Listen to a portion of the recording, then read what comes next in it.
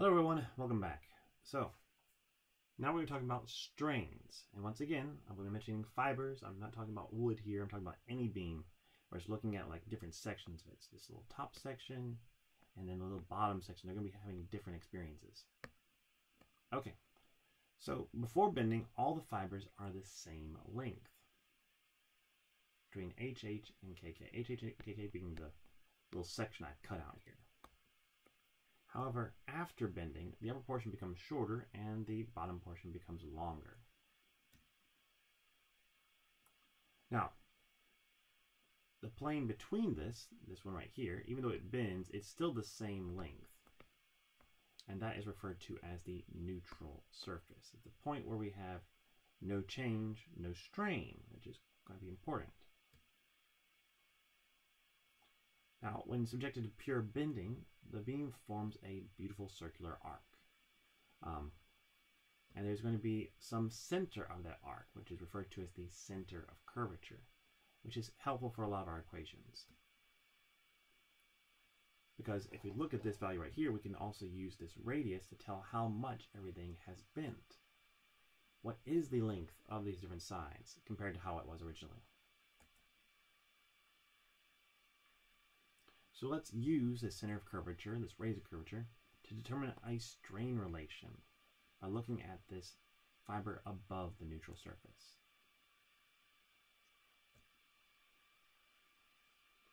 So, the segment has an initial length of delta x, and after bending, it now has a length of delta x prime.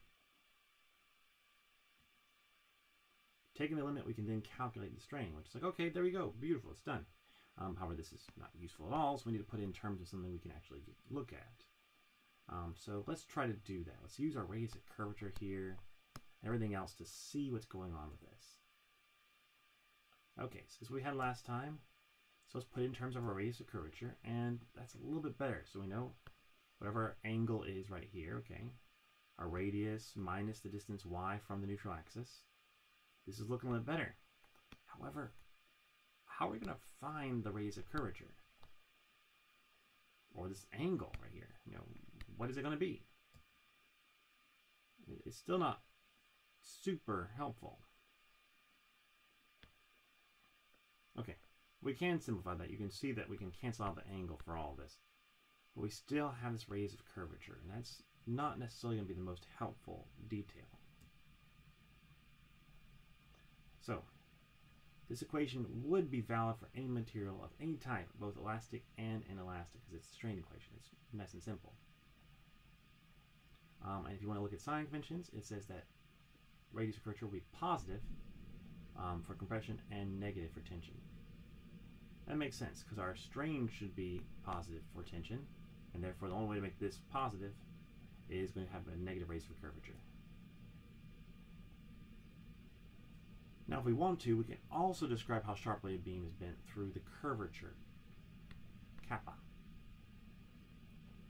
And it's simply the inverse of the radius, and it makes our equation look a little bit nicer here. And it always has the same sign as our radius of curvature. So it's positive if the center of curvature is above the axis, and negative if the center of curvature is below the axis. Okay. Now, for pure bending, the longitudinal strain varies in proportion to the distance from the neutral plane. And we can also use our nice Hooke's law to calculate our normal stresses.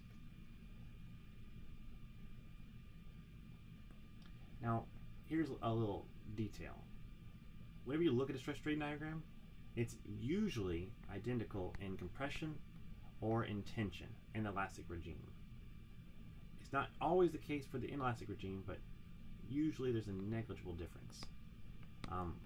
However, the point where they fail is usually very different, depending on whether you're going into compression or tension. So for this book, for this chapter, just assume that compression and tension have the same stress-strain relationship. Okay, so we're going to use our stress equation right here, and we're going to put all that we have into our strain equation. So we have either our stress is going to be our modulus elasticity over the radius of curvature times our distance from the neutral axis, or we're going to put in terms of the curvature. But you're looking at this, and once again, the radius of curvature is still there. So we're going to need to determine a better method of looking at this. Okay, we're going to need to determine a better method of looking at this, because we know where these stresses come from. These stresses come from that bending moment. That deflection comes from the bending moment. And so it would be better if we could determine a relationship that connects that bending moment to our stress. So what I've been saying all along is, how do we calculate the radius of curvature? How do we find the neutral surface? Well, let's look at these things. Actually, it's getting kind of long already for this video. So what we're going to do, we're going to answer these questions next time. So thank you for listening. I hope this helps you. And remember that just because we have a nice little equation right here doesn't mean there's an easier way to write it. We're going to find that easier way next time. So have a wonderful day, and I'll see you all later. Bye-bye.